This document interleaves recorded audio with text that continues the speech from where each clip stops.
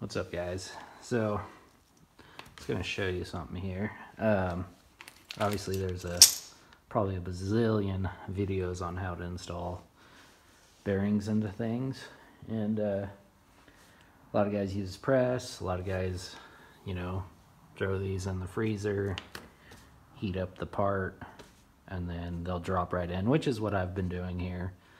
But one thing I want to add is you could add some anti-seize. Probably better to add it onto the outside of this, because this is cold, that's hot. I went ahead and put it on here though.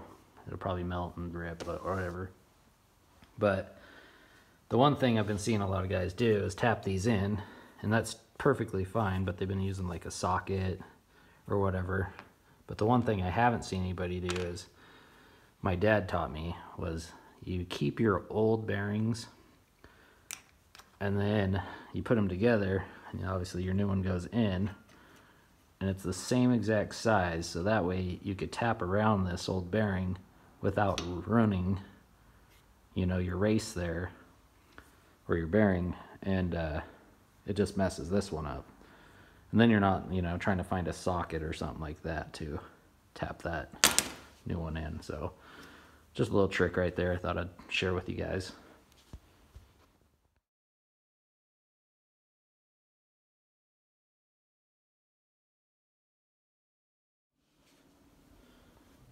So you can see I got this side in. I don't have this sill in all the way, it's just sitting there at the moment. But bearing's in all the way, rotates freely. Another note about putting these in with the other old bearing.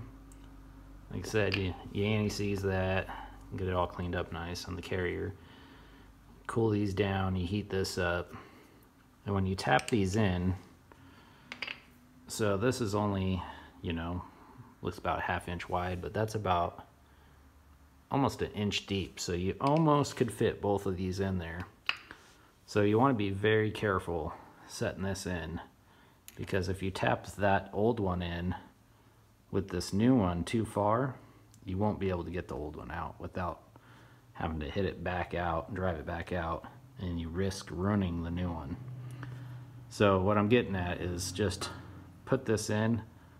Basically all this is being used for is a nice guide to get it in just far enough where you could still get the old one out, and then go ahead and use a chisel and go around the edge gently and tap it rest of the way in. So just like that. See how I got still most of it out? And then you could usually just grab onto it with this, or you could take a chisel. See if I can show you here. You just give it a nice little whack. Comes out. And then I could just finish going around this bottom edge here all the way around until it sits nice and flush where it should. And then I could put the sill in. And that's it. That's how I got it in there. See, it turns nice. You know, it doesn't really mess anything up too bad, as long as you stay on the outside of that metal there. Try not to hit your sill or anything. And yeah, hope that helps somebody to replace their rear carrier bearings.